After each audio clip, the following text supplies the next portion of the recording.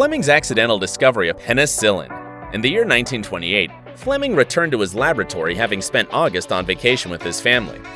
Before leaving, he had stacked all his cultures of staphylococci on a bench in the corner of his laboratory. On returning, Fleming noticed that one culture was contaminated with a fungus, and that the colonies of staphylococci immediately surrounding the fungus had been destroyed, whereas other staphylococci colonies further away were normal. Fleming grew the mold in a pure culture and found that it provided a substance that killed a number of disease-causing bacteria.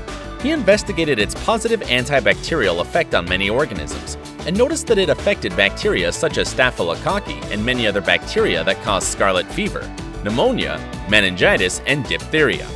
Fleming didn't have the resources to fully develop his discovery. Finally, in 1939, Howard Florey and his colleague Ernst Boris Chain worked to purify and create usable penicillin.